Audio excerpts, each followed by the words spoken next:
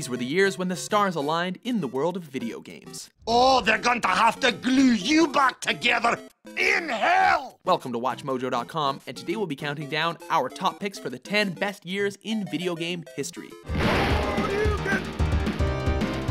For this list, we're looking at the years that made a huge positive impact on the gaming industry, both in terms of software and hardware. Let's go! Number 10, 2011. An important transitory year for gamers. In 2011, the 7th generation of gaming was winding down. In order to keep gamers from losing interest in the systems that had been around for half a decade, developers took the game's content in new direction, with titles like Skyrim and Portal 2, which were among the best of the era. I'll start getting everything else working while you perform this first simple test, which involves deadly lasers. It was also the year of user-generated content, with Little Big Planet 2 continuing its predecessor's success, and Minecraft was also given a complete release this year, taking sandbox gaming to new levels. Finally, portable gaming was given a new dimension with the release of the Nintendo 3DS. Street Pass is our name for enhanced automatic local area connection between Nintendo 3DS devices. Number 9, 2004. Thanks for the tank. He never gets me anything. In 2004, Nintendo changed the handheld market when they released the original iteration of the DS, with its notable innovation making it touchscreen on handheld systems mainstream. 2004 was perhaps one of the biggest years for PC games, when the revolutionary Half-Life 2 finally came out, as well as the MMO which still dominates the industry a decade later, World of Warcraft.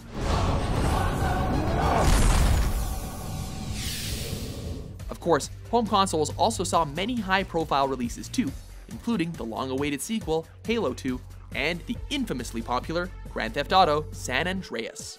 Get in the car. Ease up, man. Damn. Number 8, 1980. Video games were just beginning to come into their own in the early 80s, slowly turning from a fad to a full-blown industry.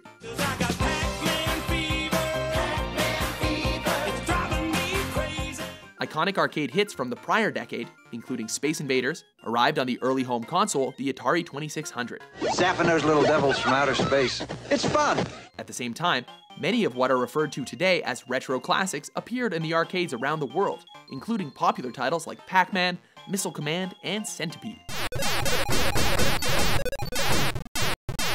Game makers pushed the limits of the technology, and the results were nothing short of extraordinary. Number 7, 1997. 97 proved to be one of the most diverse years ever in video gaming. The Nintendo 64 saw the release of GoldenEye 007, which brought first-person shooter multiplayer to consoles, as well as the space epic Star Fox 64. Pretty smooth flying, Fox. The PlayStation made waves big time, with the release of one of the most beloved JRPGs of all time, Final Fantasy VII. Castlevania Symphony of the Night gave 2D gaming a new lease on life by giving us the Metroidvania genre. And on the PC, 2 of the biggest franchises today made their humble debuts with the release of the original Fallout and Grand Theft Auto. Number 6, 2001. Ready? Go! Both Nintendo and Microsoft released new home consoles this year, with the GameCube and Xbox respectively. Sir, yes, sir! Both systems began producing legendary games almost immediately, like GameCube's Super Smash Bros. Melee and Xbox's Halo. Rockstar completely changed the gaming scene with the controversial and revolutionary Grand Theft Auto 3, bringing the sandbox genre to the mainstream.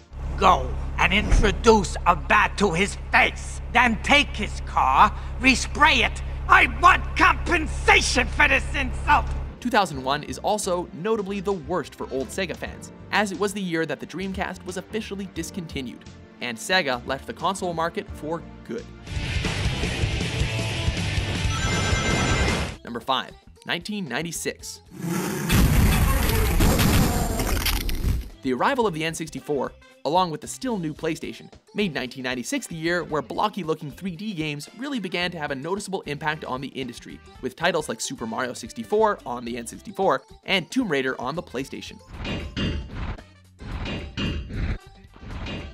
this period of change, classic 2D games like Donkey Kong Country 3 still frequently appeared, survival horror hit the mainstream with Resident Evil, and a number of amazing shooters were released on the PC and arcades, notably with the return of Duke Nukem and the arrival of Metal Slug.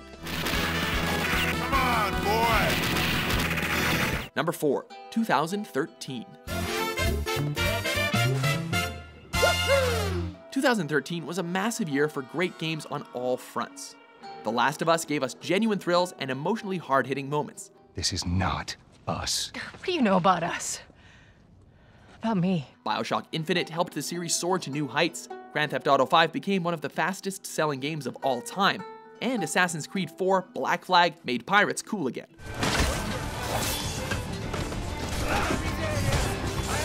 The 3DS also had a stellar year with the likes of Fire Emblem Awakening and Zelda: A Link Between Worlds, highlighting the tip of a fantastic lineup.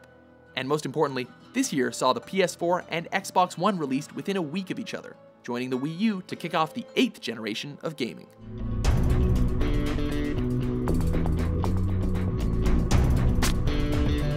Number 3, 2007. You are now in possession of the Aperture Science handheld portal device. Much of the modern landscape of video games can trace their roots back to this stellar year, with a huge number of major franchises beginning, such as BioShock, Uncharted, Assassin's Creed, and Mass Effect. Liara to Sony, I presume. It was also a banner year for shooters, with the conclusion of the original Halo trilogy and Call of Duty 4 Modern Warfare changing the gaming landscape as we know it.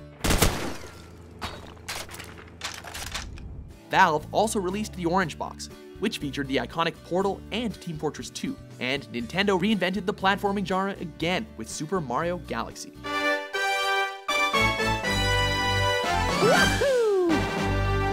Number 2, 1985.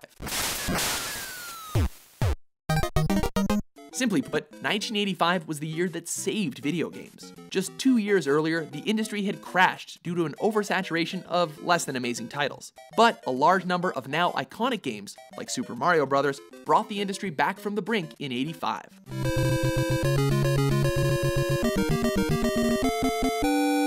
It was also a banner year for both PC games and hardware, with the release of the NES and a huge number of well-made games that came out for both consoles and home computers.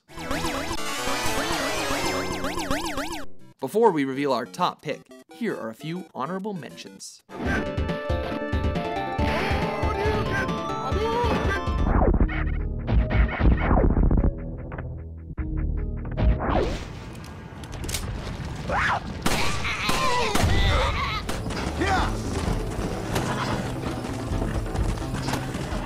Number 1, 1998. Excellent, Snake.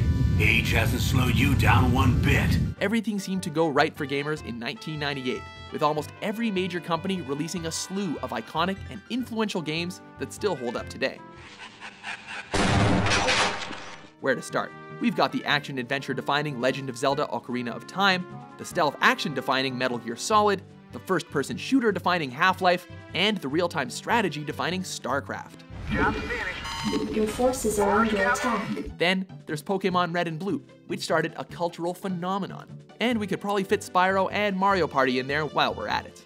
Most importantly, all of these were the titles that proved that video games were a true modern-day entertainment alternative to films and television, one that wasn't going anywhere for a while.